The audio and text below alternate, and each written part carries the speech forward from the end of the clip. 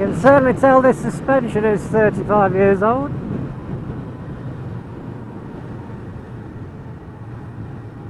That's one thing the Japs couldn't quite work out, was it, in the early days, in the 60s, 70s, probably through to the 80s, then it got better. Whereas the Italians and the British, their bikes could handle, you know. It's like the classic 1967 TT, relevant because the TT's on now, but with Mike Harewood and Agostini, you know, the Honda had the power, but it handled like a barge. Whereas the MV was very precise but didn't quite have the power, but so they were quite evenly matched. But I'd imagine Agostini had a better time of it than poor old Mike fighting it round all these bends. But yeah, the Japanese have come on now. I don't suppose there's much that can handle better than a Japanese bike, I suppose. Ducati and the Augusta, I suppose, but I mean there are small manufacturers compared to the big ones.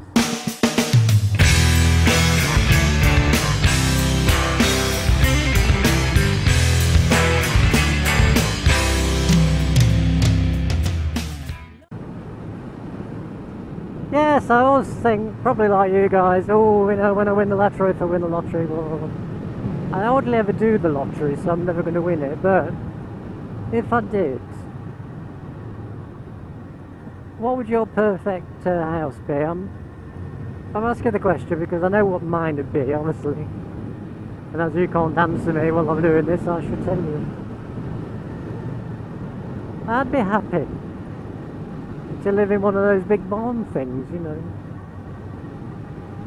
Like a big metal shed, like you see. And I'd obviously live in the mezzanine bit. And instead of looking out at, well, it'd be nice if it was here, looking out over this countryside, but instead of looking out over there, I'd look over my mezzanine, hello, and look at all my collection of motorbikes that I have. It's true. And that, I think, would give me probably as much pleasure, well, probably would definitely give me much pleasure than looking at the scenery. I like the scenery too, but it's not mine, is it? It's just there. Right, community speed watch, that means to be the local village idiots out with their little speed guns, pretending they're CID, trying to catch speeding motorists.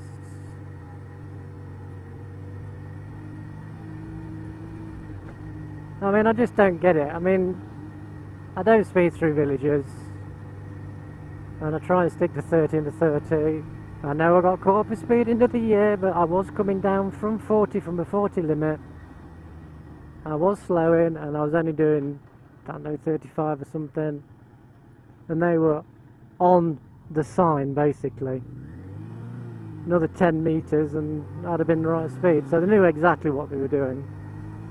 Anyway, I digress. Yeah, I mean, you know, get targeted, get prosecuted, doing a mile or two over the limit, and the fine's more than these scummy bike thieves who carry hammers and knives and...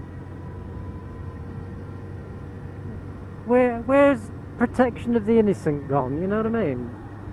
Everything's loaded against the innocent person, so when they do anything, because maybe they have got money or a job,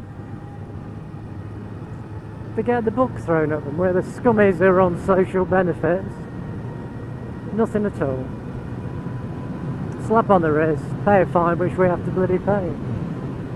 Yeah, my local road, as I mentioned, I think Sue's mentioned as well, it's a 60, well obviously 30 through the villages, but the rest of the road is 60. We're going to put average speed cameras up and drop the speed to 50. They seem to be doing this everywhere, dropping the national speed limit to 50 on country lanes. Why? They're putting average speed cameras up. Why? Yeah, why? It's control again, isn't it?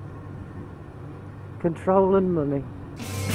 Weak as I am, No